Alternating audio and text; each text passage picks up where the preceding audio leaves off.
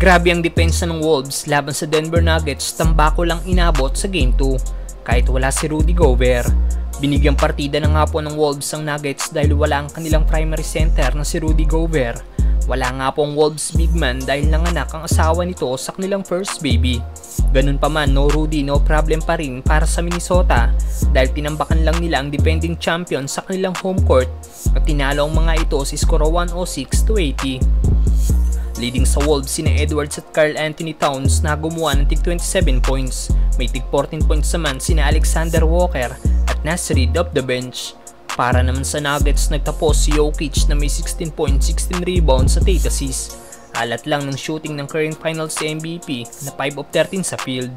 May 8 points, 13 rebounds at 2 assists naman si Jamal Murray na 3 of 18 sa field. Ang main factor kaya nanalo ang Wolves sa Nuggets ay dahil sa kanilang solid defense. Narito ang defensive highlights ng Wolves laban sa Denver Nuggets. Ganda ng sundot ni Kyle Anderson kay Jokic sabay atake sa basket ni Jaden McDaniels. Na-steal by Anderson sabay pasa kay Alexander Walker. Siya naman ang umatake sa depensa ni MPJ. By Anderson. And Alexander Walker the other way and right in. Butata naman ang inabot ni Reggie Jackson kay Alexander Walker.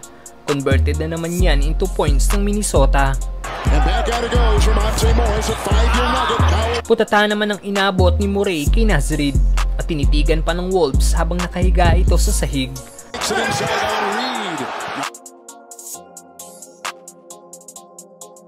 Grabe naman ang ginawang pag-double team ni na Jaden McDaniels at Alexander Walker kay Murray. Turnover ang inabot ng Nuggets dahil naubos na ang kanilang shot clock.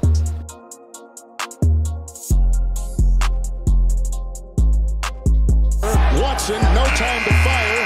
Lets it go. Maging si Aaron Gordon ay hindi nagawang makaisa sa depensa ng Minnesota. Rebound by Wolves sabay tres ni Karl Anthony Towns.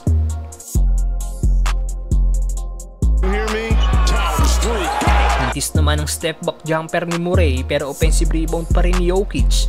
Nabutata naman ang inabot sa mga big man ng Minnesota. Nakuha pa rin ni Murray ang bola pero wala pa rin nangyari dahil sa tindi ng depensa ng visiting team. Ilang beses namang sinubukan ni Jokic si Nasrid pero hindi niya nagawang maisahan ang Wolves big man. Basang-basa naman ng Wolves ang pick and roll play dito ng Nuggets. Tameme ang inabot ng Nuggets fans na nasa arena matapos ang 200 dunk na ginawa ni Anthony Edwards. Mukhang matitikman ng Denver Nuggets ang ginawa nila sa Lakers last West Finals, mga brother.